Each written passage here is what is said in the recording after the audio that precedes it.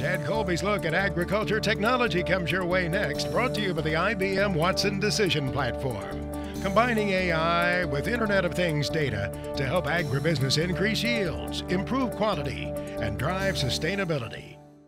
Well, I guess you could say from Don Torty, we got that 10,000-foot view of the Farm Progress Show. Let's bring it down a little bit. Chad Colby is going to zero in on some of the tech, including drone technology at maybe a few hundred feet. Max, you're right. I am super excited to see the latest technology at this year's Farm Progress Show. The last time we had a full Farm Progress Show in Boone, Iowa was 2018. If that's the last time you attended a Farm Progress Show, you're going to be blown away with everything you're going to see.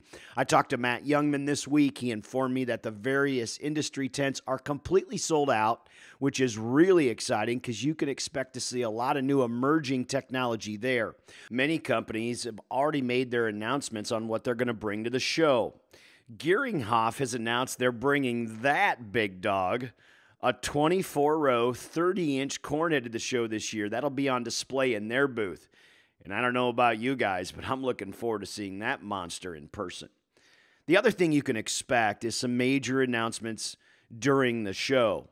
But Klaus has already announced they've got their new Class 7 combine. It's called the Treon. It will be on display. This is a new combine that's completely been redesigned from the ground up to primarily do corn and soybeans for those farm sizes from 1,000 to 3,000 acres. And you can bet Klaus won't be the only company that's going to have major announcements with tractors and combines, headers, all that kind of equipment. But at the Farm Progress Show, everybody loves to see demos. And there's going to be a lot of demos that you're used to seeing, but there'll be some stuff you haven't, like this. What about this machine here? You want to talk about using a drone. This drone, this will take you along for the ride as well. Interesting technology. But in those demos, you're going to see all those great things you're used to. Certainly a lot in the autonomy space, whether that's autonomous grain carts, vehicles, all those things.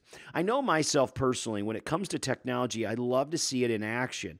And at the Farm Progress Show, that's the uniqueness about it, is you can see it out in the field. You can see it working. So whether it's that new combine or new tillage tool, and we'll all be out there in the field watching this in action. And one last thing, and Max, we've been reminding people, there's so much to see at this year's Farm Progress Show. Be sure to go to farmprogressshow.com and plan your trip. We certainly look forward to seeing you there. For This Week in Agribusiness, I'm Chad Colby.